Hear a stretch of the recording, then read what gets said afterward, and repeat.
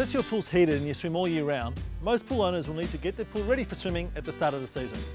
Today we're going to run you through a simple checklist and give you some helpful tips that'll get you started.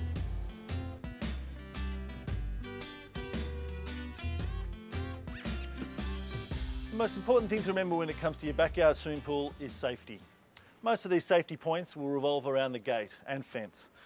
Firstly, most importantly, make sure that the gate is never propped open.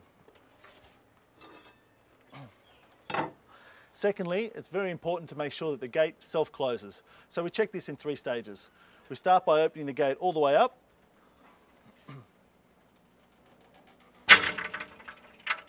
Then again about halfway. And then just a few centimetres. Luckily for us, this works perfectly.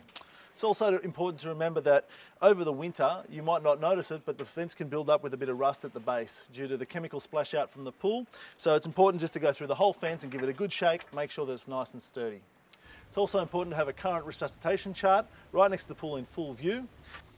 And lastly, we want to make sure there's no poolside furnishings, chairs, tables, or anything like that, that might enable a child to jump over the fence or open the gate themselves. Unfortunately, the last few years, there's been a few incidents of children getting into pool areas and drowning. So we want to make sure that all those sort of things are clear and well away from the pool fence. Let's go have a look at the next tip. Next, we're going to talk about the water level. It's important to maintain the right water level for 2 reasons. If the water's too high, then you don't get the skimming effect when the pump's on. And if it's too low, then the pumps will start to suck air and you can do damage to them. I would recommend you keep the water level about 2/3 of the way up at the entry point here. That way you allow a little bit of space for rain and you also allow a little bit for evaporation. Next, we'll empty the basket. When you're taking the skimmer basket out, it's important to realise that every skimmer box is different. Some baskets will have a locking mechanism and some will just pull straight out. Take a few minutes to have a look at yours. Get it right, then pull it out. You want to try and keep all the leaves in the basket. If any get on the other outside of the basket, they will go through into your pump. Simply tap it clean on the side, take all the leaves out. When you put it back in, the way you came out. Unfortunately, it's not uncommon after winter to have a bit of an algae problem. There's not too many ways to resolve this other than a bit of old-fashioned exercise with the brush and some advice from your local pool professional.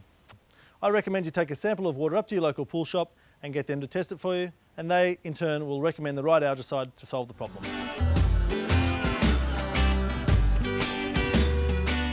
The most common type of filtration these days is a sand filter.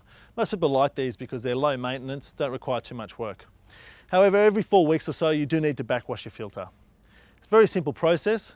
One rule to remember in particular is that every time you move the backwash handle, the pump has got to be turned off. First thing we do, as I said, turn the pump off, push the handle down, spin it from filter all the way around to backwash, and we turn it back on. Now in backwash, we want to let the filter run for about 90 seconds. You have a sight glass here, and what will happen during that 90 seconds is this will go dirty with the dirty water shooting out to the sewer, and then it will clear up. Like I said, generally 90 seconds. It can take a little bit longer if the filter's particularly dirty, or less if it's not dirty at all. After the backwash is finished, we turn the pump off, push the handle down, spin it around to rinse, and we turn it back on.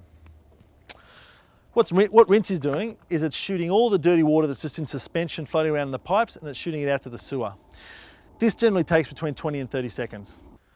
Once the rinse is finished, we turn the pump off again, push the handle down, and finish back off on filter. We turn the pump back on, and the backwash is finished.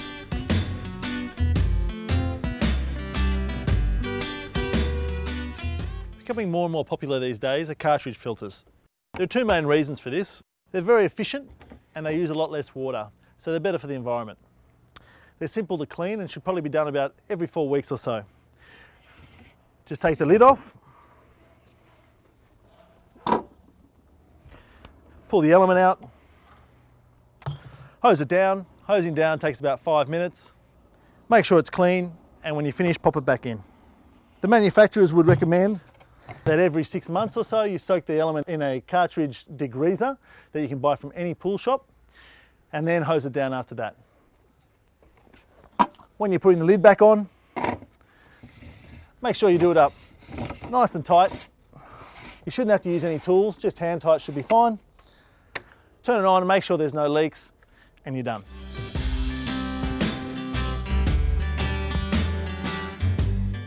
Next thing we're looking at is the salt chlorinator.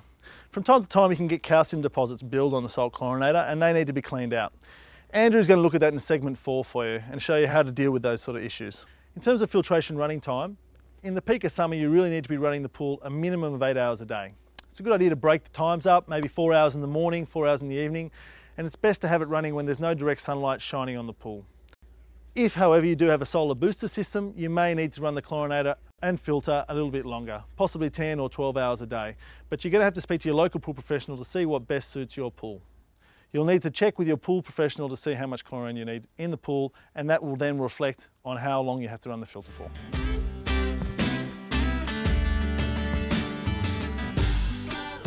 After running your pump for 10 minutes or so, that'd be the right time to take a sample of water for water testing. What you need to do is take the sample from about 30 centimetres below the top of the pool level.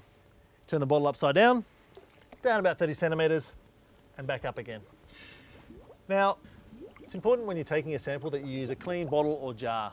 If you use an old soft drink bottle, the acids in that bottle can affect the readings. We at Zodiac recommend you take a water sample up to your local pool shop where they can test it for you. They'll test it properly and then tell you what to add. Let's go to segment 2 now, where we'll analyse pool testing in a little bit more depth.